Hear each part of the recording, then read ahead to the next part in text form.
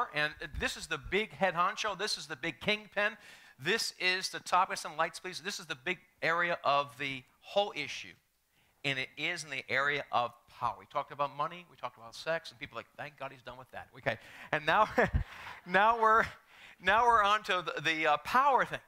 And, you know, it's really interesting as you examine the reason why people want money is so they can choose to do things. Money gives you what? Power. Right? Sex often is used to get power. And so we've come to the trinity of God, money, sex, and power. And the Godhead of this whole thing is power. This is the end-all, get-all, isn't it? You think about it. You see what's going around from playgrounds to minivan fights. Who gets to sit in which seat? I don't know if anyone can relate. What video is on? Is it Thomas the Train, or is it something a little more adult? Okay, so all these fights are over what? The power grabs. And you got Putin who's playing with toys around the world, trying to take over Ukraine. We see all these situations going on in the Middle East. We see all this is a power grab. We see power grabs in Congress and Senate. You see power grabs. By the way, do you ever see power grabs in churches? Yeah, it does happen. It happens in families, it happens in churches, it happens in playgrounds, it happens in boardrooms, it happens anywhere there's people, there's a power grab that takes place. Power is one of the biggest things that we struggle with. And by the way, it's a sign, I feel like I'm struggling. I might go to the handheld. I might go to the handheld because I have to save my voice. Let me try this. You mind if I try this? Can we this? Here we go. Okay, this might be a little better for me. All right, thank you. I'm just trying to save my voice. It's been tough. I lost most of it this past week. I'm trying to budget it well. So what we talked about pretty much is this: that everything comes down to power in many ways. All of us want power. You're saying, no, it's not true. I don't want power. I don't want power at all. Well, what does power give us? Power gives us the opportunity to control environments. Power gives us the opportunity to choose what we want to do. So, if you don't want to have a powerful position, you need power to make that decision. Because power gives you the ability to control. So even if you don't want power, that's power. And what? I know I'm messing with you here. Okay? So if you don't want power, that's power to choose you don't want power. Think about that for a moment. Don't think about it too much, but think about it. So all of us want to have power. Whether you realize it or not, we're hungry for it. We want it. We want to control our lives all the time. You want power? It's too hot in the room, you put the air conditioner on. It's too cold in the room, you put the heat on. We need power. We long for power. We want power. And by the way, power is not necessarily a bad thing. How many of you ever heard the statement, absolute power corrupts? Absolutely. And that is true when there's sin involved. But really, power in itself is not bad. Power doesn't corrupt. People corrupt power. And so God gives us power.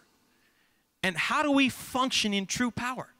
And by the way, we're going to talk about the attitude and the right attitude we need to have towards power. And then we're going to get into some supernatural power just a little bit. Next year, we're going to have a series more about that. But we're going to just talk about how we can begin to flow in supernatural power that's beyond ourselves, which, by the way, does happen. It's in the Bible.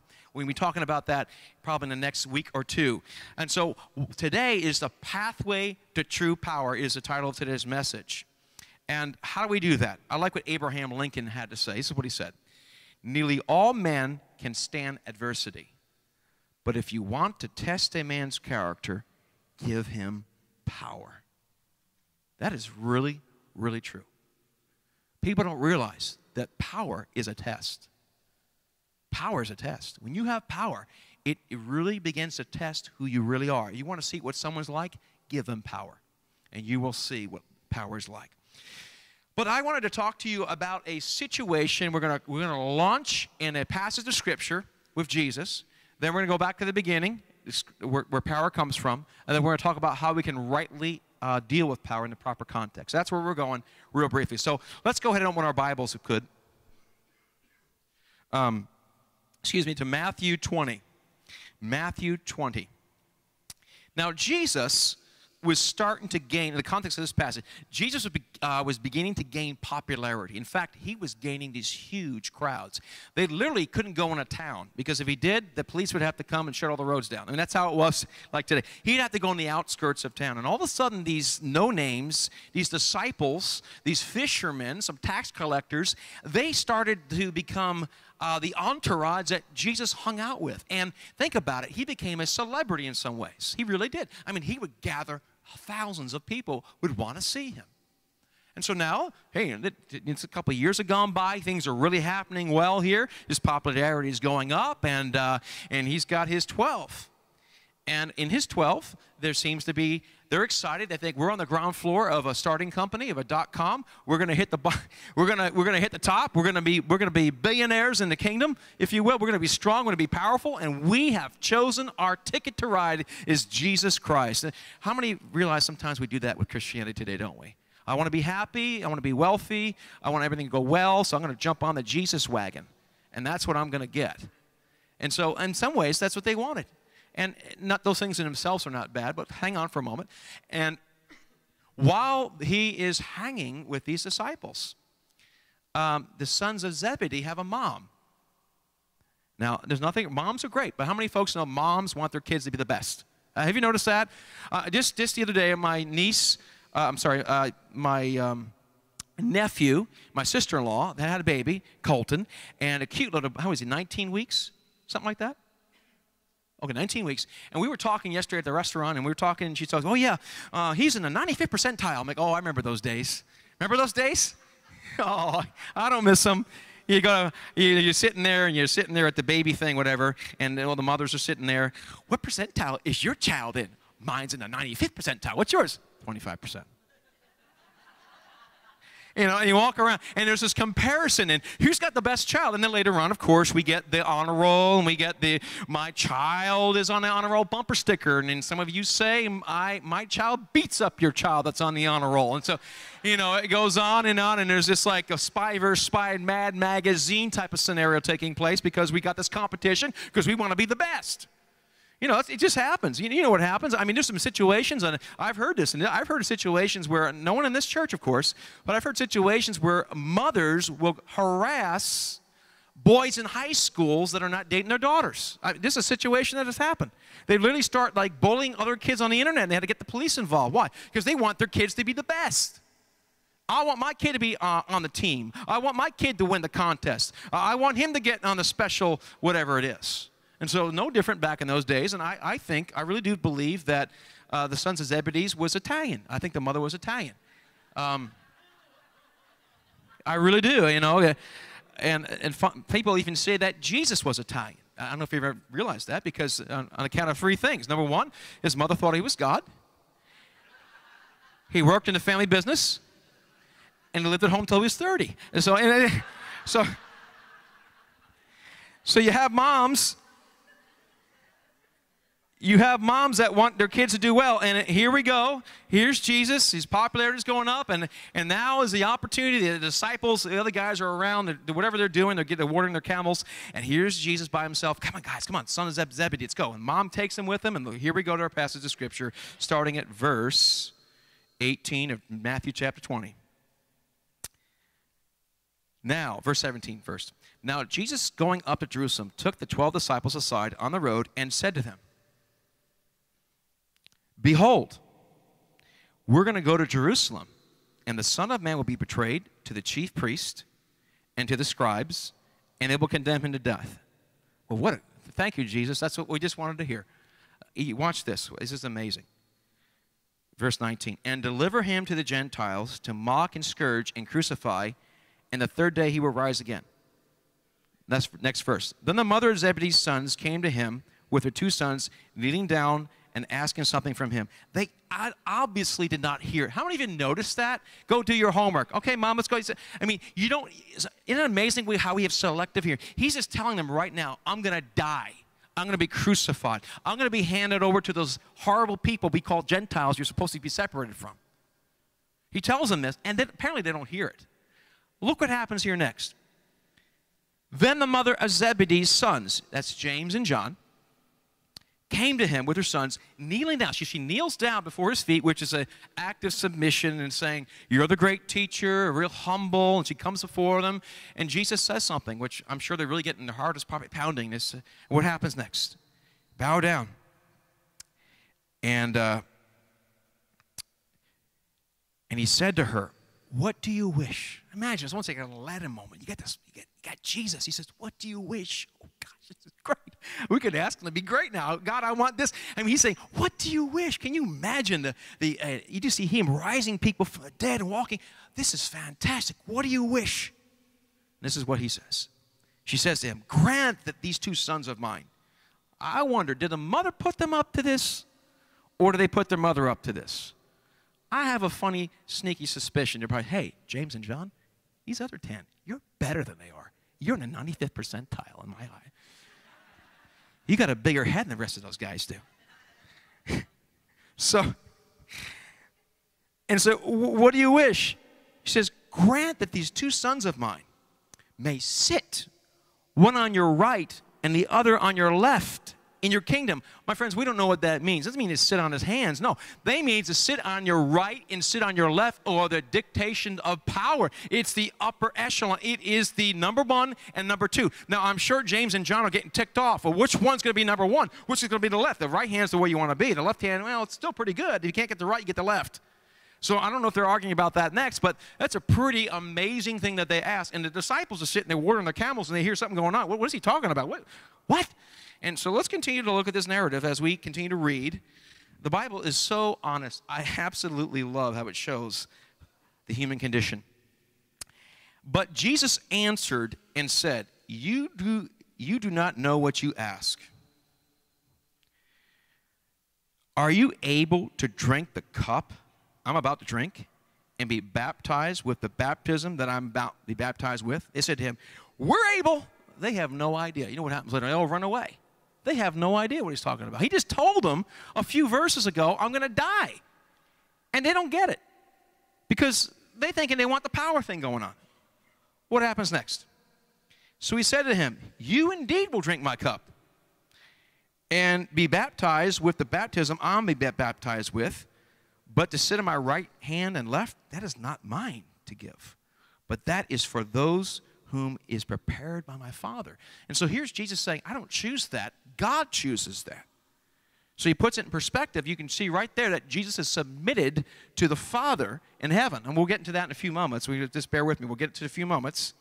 Now listen to this, verse 24. And when the 10 heard it, they were greatly displeased. That's a nice way to put it. They were, in other words, in the Bucci's translation, it says they were ticked off.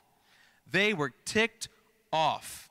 They were displeased with the two brothers, but Jesus called them to himself and said, hey, you know that the rulers of those Gentiles lord it over them, and those who are great exercise authority over them.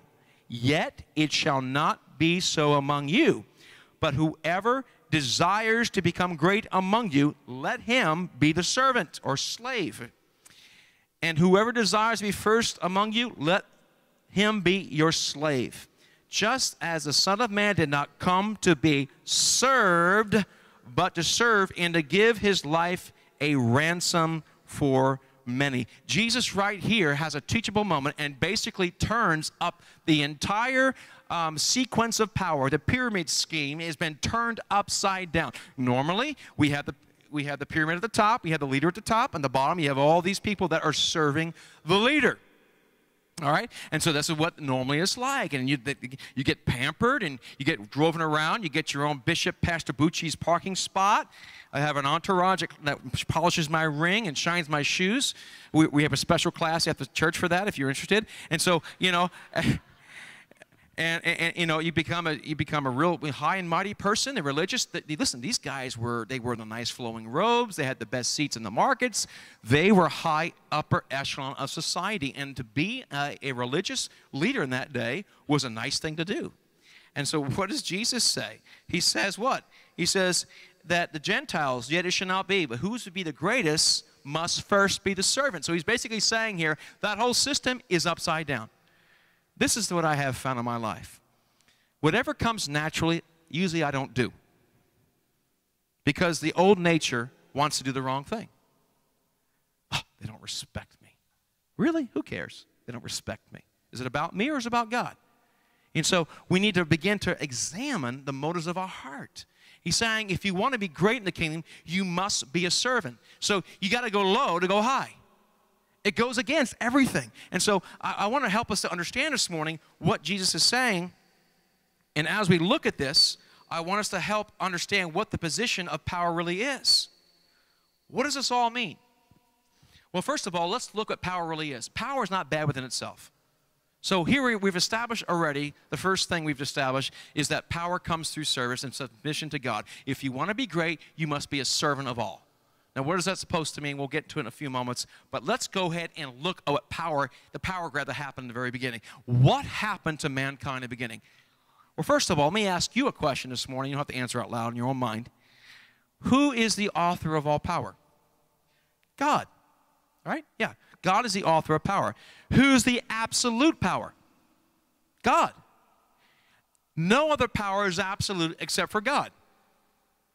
So really, absolute power is impossible for any created being to do. Why? Because God is the absolute power. So every single power ultimately has to be submitted to God. If it's not, it's out of alignment and it's not true power. It's false power. It is a distortion of what God would have. And now something else I wanted to help us to remind ourselves is that everything God does in power is done in love. God is all powerful and God is all loving. Everything God does, he does in love. Even when he brings correction, it's in love. Even the horrible stories we read in the Old Testament, of course, some of those stories, by the way, were not God's will. Man was just being man. But God would have them wipe out cities and all that. Man, what kind of God is that? How could he do something like that? Well, there's been more bloodshed in the 20th century than ever before. We've done more horrific things in our warfare than they ever did in the Old Testament. But what happened? Well, let's think just for a moment. Remember World War II, if you've read about it or heard about it? There was a person by the name of Hitler in Germany. Germany was decimated after World War I. They were treated terribly. They had all these restrictions on them. They were poor. They were basically stripped down and bare, and they were just ashamed of their nationality. And here comes a man in the vacuum of this called Hitler, who promises them prominence and promises these great things and promises them to be powerful. And also, he starts delivering on his promises. Next thing you know, he becomes extraordinarily powerful, and he is the personification of evil. He was so wicked, murdered 6 million Jewish people, not to mention the millions around the world that had died at his hand through his military and what he did. Dietrich Bonhoeffer, who is a German theologian who was also put in prison, tried to, was part of the assassination planning to assassinate Hitler. And I would venture and say to you today, one of the greatest acts of love that we did was to kill Hitler. Go after Nazi Germany. Of course, he killed himself, but we defeated Nazism. That was an act of love. Why? Because his wickedness was trumping all goodness, and we had a responsibility to knock him out. That was an act of love. If someone comes in my house and wants to bring harm to my family, an act of love protects. So we're not talking about, all you need is love. Someone talking about some kind of ridiculous mamby-pamby nonsense. Love is powerful. Love is powerful. And what God did, he's a God of love. He's a God of power. And if it's not in love, it's not of God. Power without love is not God's power. It's another kind of power. And there's only 2 choices in the world. I hate to tell you this. There's just 2 choices. Bob Dylan got it right for about a year and a half. You got to serve somebody. It's either God or the devil. That's just it. There's just 2 people you can serve. So let's take a look and see what happened from the very beginning, because power was something that God gave us. Power in the garden. I'm going to summarize to save a little bit of time. I'm basically talking about Genesis 2. What happened was God made mankind, and he brought the animals to Adam. He brought the animals to Adam, and he brought to them and to see what Adam would call them. So it was very amazing. God made a creation, and God began to bring the animals and see what Adam would call him, and understand the Hebrew context of giving someone a name is a power. You're helping to determine their characteristics. So apparently, Adam was part of the created process. He was kind of in the last part of it. It's almost like the house is built. Now you're choosing what colors you want the walls. I don't know how I can relate to that, but anyhow, so he's sitting there. What color do you want the living room to be? What do you want to do with this tiger? And I just imagine poor Adam is sitting there all day long. What is that? That's a hippopotamus. What's that? That's a rhinoceros. What's that? That's a crocodile. But by the end of the day, he was like, what's that? Bluebird. What's that? Blackbird. What's that? Redbird. So by the end of the day, he was exhausted. But God gave him the power to give characteristics to the creation. God has given delegated authority and power to mankind. That's power. But it's delegated. Now what happened? You know what happened in the garden?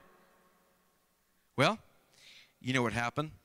But before we get to, we're going to take a little pause. We're going to jump behind. We're going to go to the backstory of the Garden of Eden. Now we're going to go back in time. And now we're going to go to Isaiah 14, 12 through 15. And the contrast of the enemy, which was called Satan, gives a description who he was and what happened. Isaiah chapter 14. We just got done reading. If you're reading through the Bible in a year, we just got done with Isaiah.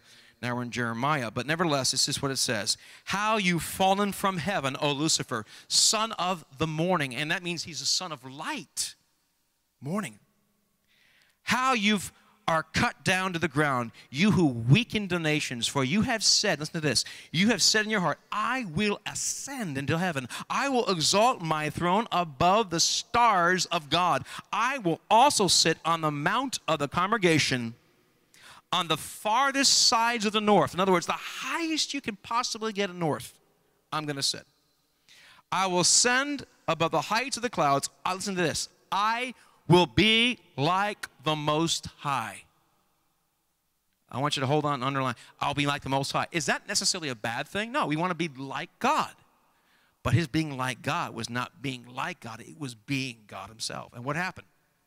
Yet, verse 15, you should be brought down to Sheol, to the lowest depths of the pit. So here we have Satan, who basically was shining God's glory and had a delegation of God's authority, and apparently was a very, very powerful angel, an archangel, and it began to get to his head to such a degree that he wanted to become God himself. And there was a great cosmic war in another realm. I don't have time today to talk. Basically, what happened, a third of the angels were taken out of heaven. And there's these fallen angels now. There's legions of them. And I don't have time right now to describe to them. You're like, what? This sounds like the Lord of the Rings. No, it's better than that. But nevertheless, it's true. And what happened was he threw them out. Now, understanding all that, what happened to Adam and Eve? Satan came and he tempted to Eve. What did he say to Eve and Adam? He said, hey, did God say you cannot eat of any tree in the garden? He never said that. The devil always exaggerates what you cannot do. And what does he basically said? He says, God knows that when you eat it, you will be like God. What does it say in Isaiah? Be like God. You see that? It sounds noble. We will be like God. And that's what God wants from us. God wants you happy and healthy, and God wants you to do well. And so I'm going to be like God and control my circumstance and control my world. And so it sounded good. So what do? They ate of the fruit, and the forbidden fruit. And what happened? What's the first thing that happened? They were afraid. The Bible says that they ran, and they hid from God. God came walking. He says, where are you, Adam? Oh, I got afraid. And I was naked. Who told you you were naked? And he takes these fig leaves and he begins to hide them. Why did that happen? Let me explain something to you about this. The presence of God was on them before. They had the presence of God. They had God's power, and they were clothed with his presence. Do you see that? When they sinned, they lost God's clothing of his presence, and they realized they were naked. Ever since that, you and I have been trying to cover up out of fear. Fear often drives our quest for power. Think about it. our fear has a quest for power. I'm not going to let my spouse have power over me because when I grew up, this happened. And this happened to my brother's wife or my brother's husband or whatever. I'm not going to let them because they might mistreat me. I'm going to make sure in this church that and we do all this. Why? Because we are afraid we will not be able to control our circumstances. We are afraid, and as a result of that, we try to cover ourselves with the fig leaf of human power, which is pale in comparison to God. And so what they began to do is they tried to cover themselves with a fictitious power, which was demonic in its nature. They were trying to cover themselves with the creative thing instead of the creator. How many of us try to do the same thing? We try to cover ourselves with the creative things instead of the creator. It doesn't work. And they were naked and they were afraid. My friends, this fear has a lot to do with power grabs. And so that's all part of it. Fear, I have to be important. Fear. So here we have the contrast. Now, what happened to, we just talked about Satan, who said, I'm going to make myself like the Most High God. And perhaps one of the most important passages of Scripture in the Bible, in my opinion, of course, it's all important, but I think if you're going to be like Jesus, you need to think like Jesus. And Jesus says, as the Father sent me, so I send you. So I want you to be me on earth from this point forward. And so if you want to be like Jesus, you have to have his mind and his attitude and his prerequisite of his order of sequence of how he lives his life. Well, what's that order of sequence? Let's go ahead to Philippians chapter 2. We're going to look at it right now. A lot to cover. I'm going to have to probably jump here a little bit, but we'll go ahead and cover the main points. Chapter 2. Therefore, if there is any consolation in Christ, if there's any comfort in love, any fellowship with the Spirit, any affection of mercy, fulfill my joy by being like-minded, having the same love, being of one accord and one mind. Listen to this, verse 3. Let nothing be done through selfish ambition or conceit. Ambition is not a bad thing. Selfish ambition is bad, and conceit. But in lowliness of mind, let each esteem others better than himself. It doesn't mean you walk around saying, how you doing? Oh, you're better than I am. I'm just a worm. I'm just pond scum. You go ahead and go forward. No, he's not talking about that. But how many folks have ever tried to have an argument with somebody where someone says, you're right? I mean, some of you will wait for your spouse to say that and your kids to say that. How many people know people that never say they're wrong? And you just, I can't think of, if you're saying, I've never done that, you probably have. So, this whole thing is, I've never made a mistake. I have not done anything wrong. And so there's this whole thing that says, think of the interests of others above yourself. In other words, don't think about yourself. What did Jesus say? He who wants to be the greatest must be a what? Servant to all. And if you're thinking about what's in it for you, it's not going to work.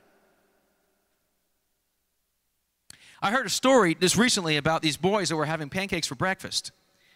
And the mother was there, and Johnny and Jim were sitting there, and she made these pancakes, and there was only about 4 or 5 of them, and she said, which one do you want to have? And one plate had more than the others, and then they were fighting, and the mother says, hey, Johnny and Jim, you're supposed to be like Jesus and share. And Johnny goes, let Jim be Jesus today. So we want to do this type of stuff. So Jesus does something amazing. What does he do here? What does the Bible say about this? Let nothing be done through selfish ambition or conceit, but in the lowliness of mind, let each esteem others better than himself. Let each of you look out not only for your own interests, but the interests of others. Let this mind, how many folks know that your mind is the gateway of everything that takes place in your life? This is the front door of your life. Whatever you let in will come in your life. And so let this mind, so we have to set our mind. Our minds in many ways are like a thermostat. It literally gets the mechanics of your inward being and your spirit working. What you think about. That's why the Bible says take every thought captive and make it obedient to Christ, because it's so important. It says let this mind be in you, which is also in Christ Jesus, who, being in the form of God, did not consider it robbery to be equal with God. Let me just say what that means. He's basically saying that Jesus is God. Okay, he's God. It clearly says that in that passage of Scripture. In fact, it says in Colossians that the Spirit of Christ holds the universe together and that everything was created through him and by him.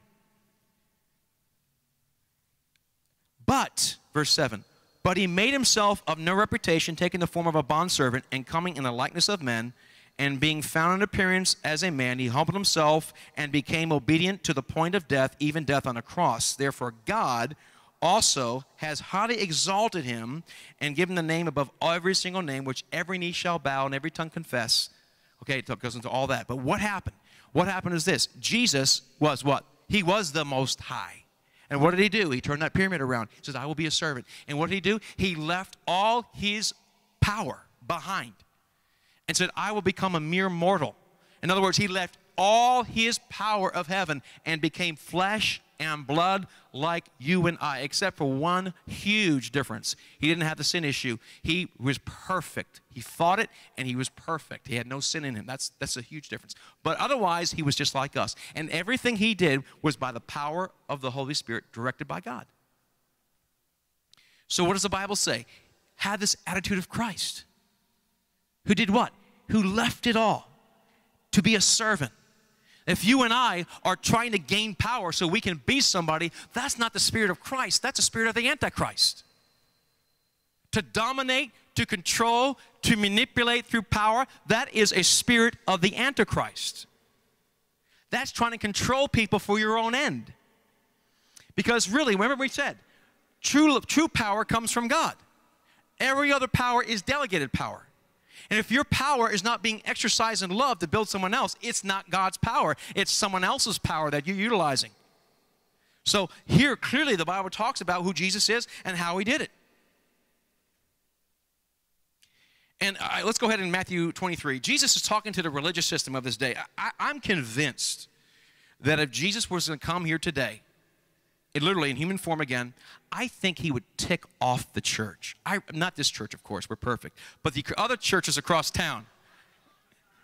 He would love our church. But these other people would be ticked off on why? Because he's going to mess with the religious zoo. He's going to mess with it. He's going to go in there and mess up the total structure. There is often a power grab in churches. Anytime you get human beings together, there's a power grab. Families have power grabs. Kids playing with toys have power grabs. It's just the way it is. What does Jesus do here? He just comes in there and he just begins to really, he just messes with them. Matthew 23. This is what he said about the Pharisees. And by the way, he said, listen, their teaching's good. So listen to them when they sit in the seat of Moses and they teach. Good stuff. Do it. But don't do what they say. Because they like the best of the best. The clergy are the best. They live in the best. They were the best. And which is verse 6 of Matthew 23. They love the best places at feast, the best seats in the synagogues, greeting in the marketplace. Oh, Rabbi, head Rabbi, Father. But you do not be called Rabbi. Basically saying, I know they call themselves Rabbi, but you guys don't call yourself rabbis. There's only one Rabbi. I'm it. They have this attitude that I'm the top tier. You're not the top tier. I'm the top tier. Verse 8, but you do not be called Rabbi, for one is your teacher, the Christ, who you are, all brethren.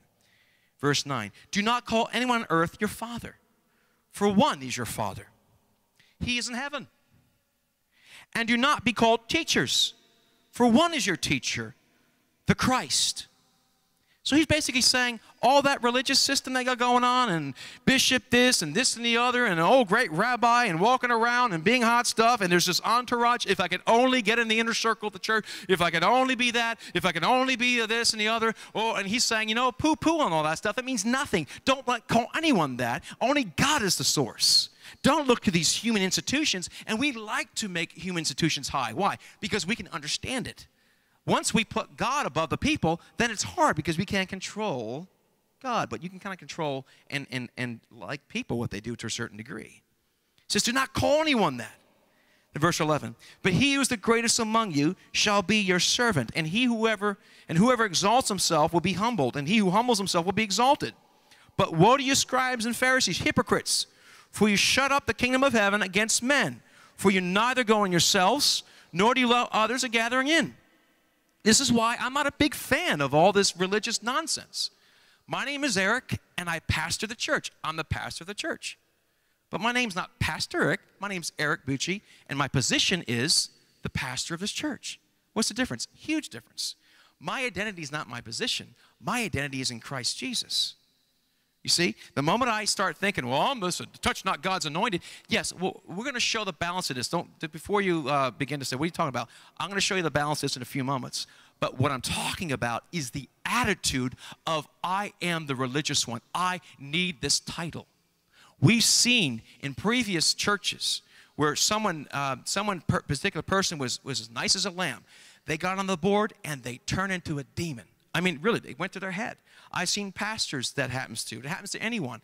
And this is why I believe that if you have power without accountability, if you're not living the light, there's a chance for darkness.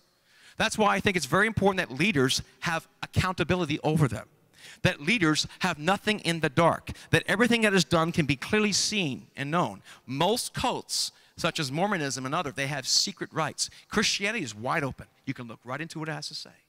But what's the proper context of all this? Well, the greatest ambition ends with serving. Jesus says this, whoever wants to become great among you must be your servant. And whoever wants to be first among you must be your slave. Just as the Son of Man did not come to be served, but to serve and give his life. You see, it's not about getting to the top. It's about getting to the bottom to serve the rest. That's true power in the kingdom of heaven. It's not being a title. It's not getting someplace. It's not rising to the top. No, it's about serving. And then if you serve, God will raise you up. I heard a story, I just read recently, just a quote from Viktor Frankl. He was in prison in one of Hitler's death camps in the midst of deplorable conditions. He was a doctor, and he tried to help Jewish prisoners. And he wrote a book later on, Man's Search for Meaning was the name of his book. And this is what he said. He said that those people who kept their strength and sanity the longest in concentration camps were those who tried to help others in prisons and share what little they had. Their physical and mental conditions seemed to be strengthened by their willingness to focus on something other than themselves. Why? Because when you serve other people, you're aligning yourself up with God's power, and then God's power flows through you, and you start functioning the way you're designed.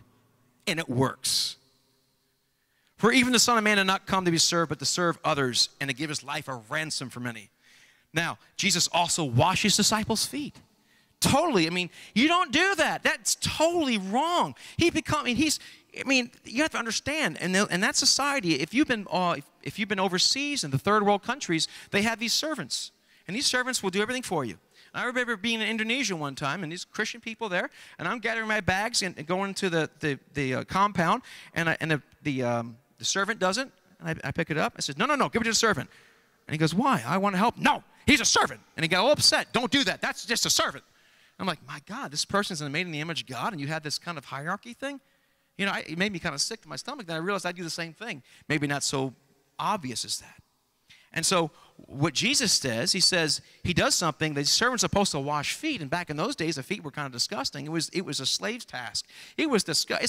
It's like going to someone's house, and I have a toilet brush and Mr. Bowl Cleaner, and I say, how you doing? Good to see you. Let me clean your toilet. Let me cut your toenails. It's disgusting, right? Oh, gosh. Don't talk about that. Well, that's how bad it was. It's like going to someone's house, cleaning their toilet, and clipping their toenails. And doing someone a pedicure. How would you like to do that? Well, that's how disgusting it was. And it was seen as like demeaning. And Jesus says, I don't care about my title. My title means nothing. My title is to serve you. And as I've served you, you need to serve each other. I know some churches that have foot washing ceremonies, and they still fight. It's not about washing feet. It's about being a servant.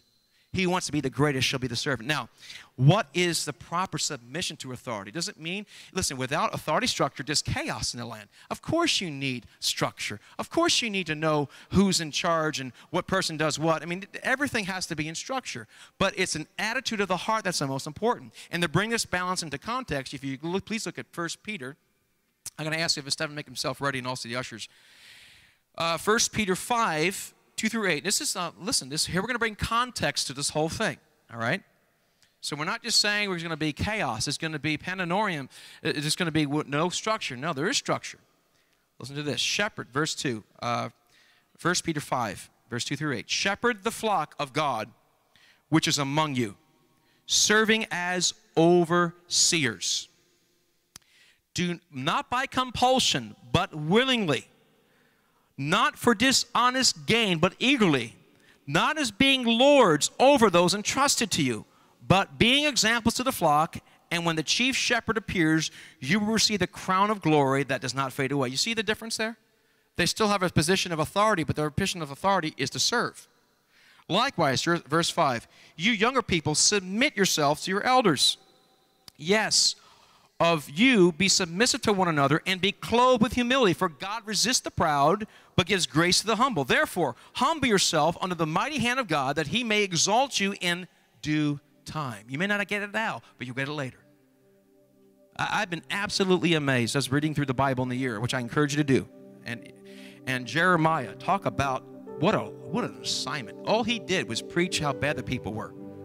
And he was thrown into a well with mud. He had no ministerial success in his day. Yet, he is great in the kingdom of God. You see, it's not about getting accolades. It's not about getting pats on the back. We have an audience of one we have to please. It says this, therefore humble yourself under the mighty hand of God, casting all your care upon him, because he cares for you. Be sober, vigilant, because your adversary, the devil, walks about like a lion, seeking he would devour. It's not a mistake. Do you see that? Here we have the devil seeking to kill somebody, and here you have an area of leadership with the wrong pursuit of power. Do you see that? See that? He's saying there is an authority structure. God has put shepherds. God has put pastors. He puts people in leadership. Yes, but you must make sure you do it as a servant's heart, not for your own. And this is a good test. Please wait with the elements. I mean, you can hold on to it, but wait. When someone does not do what you ask them to do and does not recognize your authority, why are you agitated and upset by it? Ask yourself the question. When you get irritated, if you have a position of authority, whatever it could be, well, they don't respect my authority. Well, ask yourself the question, why does it bother me? Well, they don't take me seriously. Well, why does it bother you? Because I feel insecure and my position makes me feel powerful. Okay, change your attitude. And then you can say, well, you know what? They're not showing me respect, and this is a position that God has given me. And I have a responsibility to bring order. So they're dishonoring God's authority structure. You see the difference? Big difference. One goes to the core of your security, and you begin to act fleshy. But if someone does not honor the authority that God has given me, you know what I say? Hey, God, you put me over this church for now, and this is I'm the under shepherd, but basically my authority is delegated, and I'm accountable for what I do.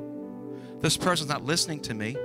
And at first it bothered me because I think they don't respect me as a pastor. But you know what? I don't care about me, God. I'm going to give it back to you. They're not respecting what you've placed me to do. So God, you take care of it. And boy, have I seen God take care of it for me. I've seen when I let go and try to stop trying to let the Lord deal with it. I've seen people that have come against my family. And let me tell you something. They have received judgment from God because of it. Now, I didn't ask for it. But God protects me, and God will protect you. But if you're worried about your own reputation, He won't protect you, because it's your reputation. If it's His reputation, He'll take care of you. I don't ask curses on anyone, nothing like that. But basically, the Abrahamic promise found in Genesis chapter 12, I will bless those who bless you, and I will curse those who curse you. That's part of the promises we have. God will take care of us. Vengeance is mine. I will repay, saith the Lord.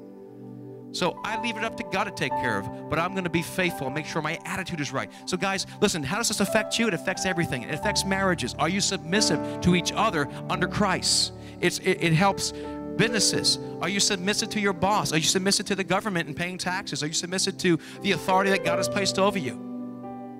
And if you're irritated by it and it bothers you, then ask yourself the question, why does it bother me? You know what? One of the red lights that go off on your dashboard, you know, if the dashboard goes off, they call them idiot lights. Usually when it goes off, it's too late. But when you're irritated, it's a good time to do a self-diagnosis. Why am I irritated? Is it because Christ is being compromised or I'm being compromised? And be honest with yourself. It's me. Oh, God has given me so many opportunities to work on that. Every single day, from their interpersonal relationships to everyone. Anytime I get irritated, I always ask myself the question, why am I irritated? And then I adjust it, and then I can properly exercise the authority that God has given me. And then, when you are lined up to God's authority, He takes care of you for you. How you like that? And He will take care of you for you. I guarantee you that. If you submit to under God, then you are now His purpose and His protection. He'll protect you. If you decide to protect your own reputation and do all that, guess whose problem it is? Now it's yours. I don't know about you, but I want God to do it for me. God's my protector. And remember, God is the only absolute authority. God is the only absolute power. And if your power is not being exercised under His authority and in love, it's not of God. It's of the enemy.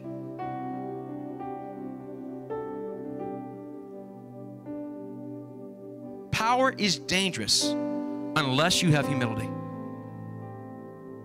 And if there are areas of your life that are not exposed to light, there's a great potential for darkness. What is that supposed to mean? If there's areas of your life that you have power in and there's no light on it, in other words, only you know about it, that is the potential for great darkness. Everything in our life should be accountable because we're not perfect beings. God is. I'm going to ask if we could hand it out. And first of all, we talked about the greatest gift of all, Jesus Christ. What did Jesus do? Jesus stripped Himself of all His power and became in a likeness of you and I. Why? That we would be forgiven. Why? We cannot forgive ourselves. And the only way you and I can be before a perfect God is through the sacrifice of Jesus Christ. And it all comes through the big F word called forgiveness. Jesus says in the Lord's Prayer, Father, He says, pray this way, forgive me like I forgive other people. I'm going to ask yourself a question this morning. How are you forgiving other people? I guarantee you every day you'll have an opportunity to exercise it. Jesus also says in this same chapter, says if you don't forgive others of their sins, God will not forgive you. So this is what it means. If you don't forgive others, God won't forgive you. The basic crux of Christianity is forgiveness. Without forgiveness of sins, there's no right before God. So where are you today with that? Is there anyone that you've not forgiven? Perhaps you haven't forgiven yourself. Let's take a moment right now. Lord, I pray, search me, know me, try me, and see if there's anything in me that's not right. God, I just pray you reveal to us right now if there's any unforgiveness that we have towards anybody else, or perhaps even ourselves. We choose to forgive because you forgave us. In Jesus' name. I'm going to ask you another question this morning before we have communion. We're at the table where Jesus is pulling up a chair. You can know about Jesus, you can even believe in Jesus, but until you surrender to Jesus, you're not His. You're just a believer, but you're not a follower of Jesus Christ. Even the devil believes, the Bible says. The only way you and I can truly be saved and be believers is that we have to believe He exists, and we have to say, God, forgive me of my sins, and I choose to submit to your mission in my life. You're the boss, I'm not. That's the only way you really are a believer. Otherwise, you're just, you think about it, you might believe about it.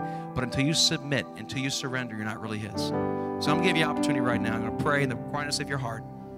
Lord Jesus, I thank you for dying on the cross for me. I believe you are the Son of God. I ask you to forgive me of all of my sins, both known and unknown. I right now make you Lord. You are the boss of my life. I am stepping out of the captain's chair. You are the director. You are my God, and I choose to align my life to what you say instead of what I think and feel. From this day forward, with your help, in Jesus' name, amen. Jesus said, this is my body, which has been broken for you. All of you take, eat.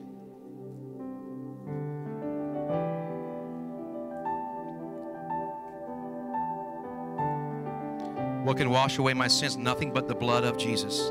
Take, all of you drink. Let's all stand, please.